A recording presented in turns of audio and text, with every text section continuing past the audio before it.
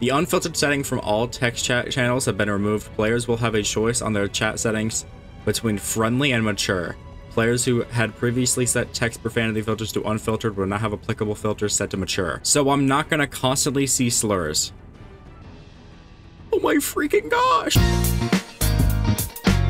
Armor health damage reduction is now additive with other sources of damage reduction and has a maximum cap of 50%. Okay, so a lot of people don't know the difference between additive and multiplicative, so I'm just gonna give it to you for a second. Say it used to be multiplicative with no cap, right?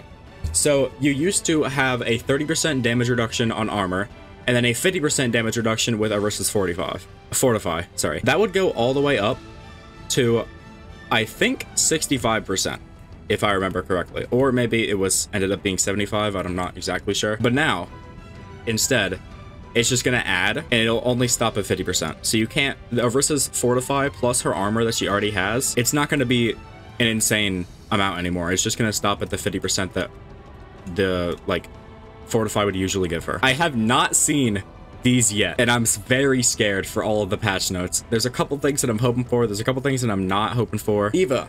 Cooldown reduced from 4 to 3.5. Okay, we're starting off strong. Hela is now damage immune for 0.4 seconds while ejecting. That makes sense. If they were going to up her booster time, they should reduce her DM time to 2.5 seconds. Because DM is unfun. Doomfist. Cooldown reduced from 7 to 6 seconds. Fine, I guess. Now reduces damage from stuck projectiles. This makes sense.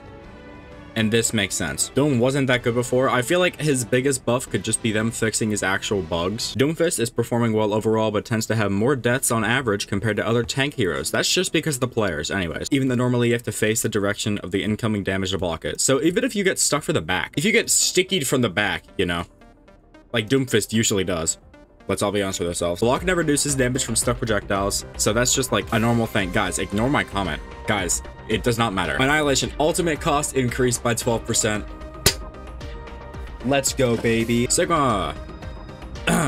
See another spelling mistake. Base movement ground deceleration increased to match standard heroes movement. I think what that means is that Sigma was made to be floatier than other tanks and have more momentum whenever he got punched. So say he got punched by a Doom, it's gonna be online with the other tanks. But before he was floatier to just like match his like aesthetic, I think. Sigma's always had somewhat floatier movement controls than most heroes in order to match his character movement animations. I'm so fucking smart. Cool. Winston! Tesla fire charge time reduced from 1.2 to 1 second. Secondary fire recovery time increased from 0.5 to 0.75 seconds.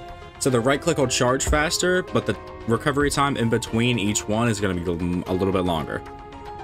That makes sense. Nothing too big. Oh, Jesus Christ. Yo, calm down. Calm down. Maximum explosion damage fall off reduced from 70% to 50%. Detonation time reduced from 0.5 to 0.35 seconds. Recoil adjusted to recover more quickly. Projectile size increased from 0.2 to 0.25. Impact damage increased from 15 to 30. Reload time reduced from 1.5 to 1.2 seconds. Transforming into configuration assault now repairs 50 armor hell. Oh, fuck yourself. Targeting state movement speed increased from 20 to 25 meters per second. Nice spelling mistake. Wow. It might not be a big deal, and it just looks like a lot of big, massive Bastion buffs make him broken. But I don't think he's going to be completely broken. I think the nade is going to be a lot easier to use, but it wasn't good before. The main thing it was good for before was your own movement. The 50 armor is scary, and this just makes his ult less slow. I think Bastion's going to be better. I don't think he's going to be busted. Interesting. Cassidy. Oh, did I just see that right? Oh, what in the fucking 10? Base health increase from 200 to 225. The cowboy slinging his back. Peacekeeper damage fall off range rescaled from 25 to 45 meters to 25 to 35. Projectile now has a maximum travel time of 1.5 seconds. Slow amount reduced from 30 to 25%. So he's not going to be super tanky and can do stuff from across the map. I'm okay with that. It could be worse. They could have done this and then left it at that. Like they've done before. So arrow draw progress is no longer preserved while wall climbing. Good. Honestly, I'm fine with that. I just don't like this character. So he can't charge a 240 damage headshot arrow climb up a wall about 15 meters, pop up, and then one-tap somebody unsuspectingly with no audio anymore. That seems fair, right? There should be no bitching happening in chat. No one was complaining about it, though?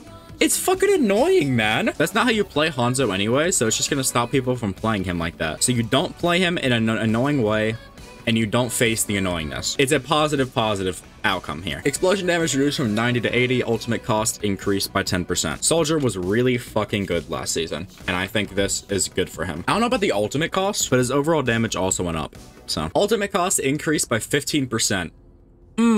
What a fucking W right there. No longer destroys Lifeweaver's tree of life. I don't know if that makes sense, but sure, I guess. Small nerf for Sombra, really big buff for Lifeweaver. Actually, I'm gonna say very large buff for Lifeweaver and pretty big nerf for Sombra, because I saw the Lifeweaver changes. They're scary. They're gonna revert this, but it's good for now. I like the ultimate cost increase. That's good. Weapon swap time reduced from 0.5 to 0.4 seconds. Primary fire recovery time reduced from 0.55 to 0.48. Ooh, that is much faster.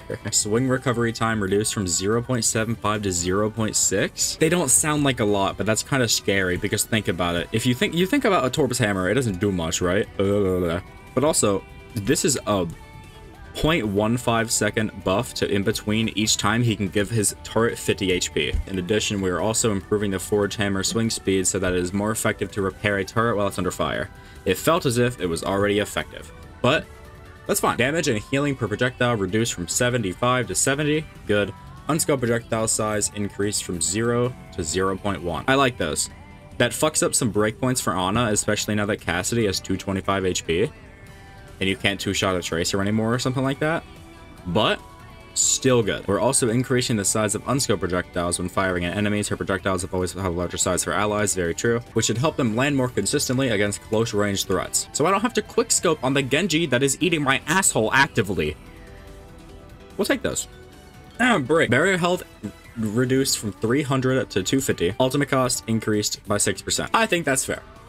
Brig has been pretty strong. I'm liking the support changes so far. We'll take those. Good to go. Ooh. Kunai changes. Okay. Knockback removed. Good. Healing now reduced from 50 to 40. Good. Now heals for an additional 30 health when cleansing a negative effect. Nice spelling mistake. Good. Damage increased from 40 to 45. Recovery time reduced from 0.55 to 0.5. Critical damage multiplier reduced from 3 to 2.5. So it'll be doing 112.5 damage to the head. So you can still two-tap squishies.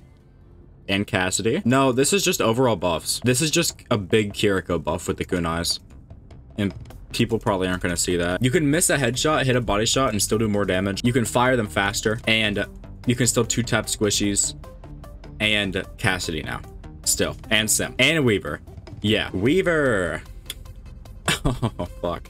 Oh, fuck. Base health reduced from 200 to 175. Base shield health increased from 0 to 50. Reduced spread for one of the two Thorn Volley projectiles fired per shot by 25%. Okay, so one of them's going to be the same spread as it was before, and then one of them is going to be less. Healing increased from 25 to 50 on the dash. Mobility lockout duration increased from 0.45 to 0.75 seconds on the grip. 50% of Tree of Life's overhealing is now converted into overhealth, up to 100 maximum overhealth. Very interesting changes. Weaver is definitely going to be playable now. Crossfade's self-healing penalty is now reduced from 60 to 0 for the duration of Amp It Up in order to help bring Lucio's survivability more in line with the rest of the support heroes. Well, like Zen. Good one. I don't really feel like he had an issue with surviving. I feel like that's a skill issue, if anything, because Lucio's survivability is fan-fucking-tastic, but sure, we'll give him more. Why not? I don't hate Lucio. Secondary fire damage boost reduced from 30 to 25%. Now, don't attack me. Good. Damage boost is annoying. Res is worse, but damage boost is still aggravating. And I feel like they could have supplemented a bit of a compensation in her movement to not punish Mercy players for having a longer cooldown for doing movement attacks. 5% is nothing. Well, it's an overall like 17% nerf. You can't look at it as like 5% out of the 100% because the 100% does not exist. We want to make sure it stays powerful enough to feel like an effective and interesting gameplay choice, as making the decision between healing or damage boosting is core to Mercy's gameplay. Movement should be core to Mercy's gameplay. Movement is the fun thing about it. Movement is fun in every single video game. And her movement is cool. Focus her around her goddamn movement. And not if I should heal or make my DPS do more damage. Because that is not nearly as fun to anybody, I don't think. Oh! There's no fucking Zen changes. Oh my god, I thought there would be one more. What the fuck? Okay, dude. I mean, I guess so. That's upsetting. Oh, I'm not gonna blab my mouth about it, but that's... Okay. Did I skip Orisa before? What the fuck? Okay, well, both of these are bad because Orisa was already fine before, but sure. They added it later. Should I scroll directly from Doomfist to a Ramatra, close it, reopen it, and now Orisa's here? Fortify. Fortify. Guys, my favorite Orisa ability. We're calling it that for now on. That's gonna, like, that whole thing, like, that whole, like, conjunction right there is gonna be a YouTube video. But I'm not gonna, like, add, like, an actual outro clip like I usually do. So can we get an AI-generated, YouTube outro in the chat? Blake, can you do it for me? An AI generated YouTube outro and I'll read it. Like it's my actual outro. Hey everyone, thanks for joining me today. If you enjoyed this video, don't forget to give it a thumbs up and subscribe for more content. Leave your thoughts down in the comments below. I'd love to hear from you. Until next time, stay awesome and I'll see you in the next video. Ezra out with a peace sign. So I'll put a peace sign on the fucking screen.